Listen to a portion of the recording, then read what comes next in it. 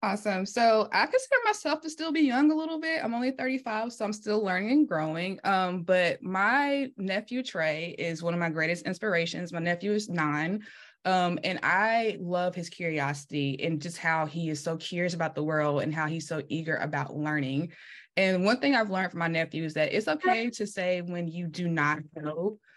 Just saying, I don't know, but I'm willing to figure it out. I think that sometimes as adults, as we get older, we feel like we have to have all the answers.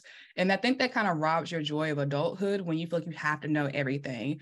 There is some beauty in actually saying, you know what, let's go and go through the learning process and be curious and figure out new things. And I think that helps to encourage diversity in our community when we are curious to learn about who other people are, what their experiences are, and how can we relate to them in a way that may not be necessarily our own way. So my nephew has been really helpful, and watching him grow and learn new things is inspiring to me to think about, like, okay, if Trey can tell you like it's okay not to know something, it's okay to learn more, then I can do that. If he can do it at 9, I can do it at 35. And I hope that he never loses that ability to be curious and want to learn more about community.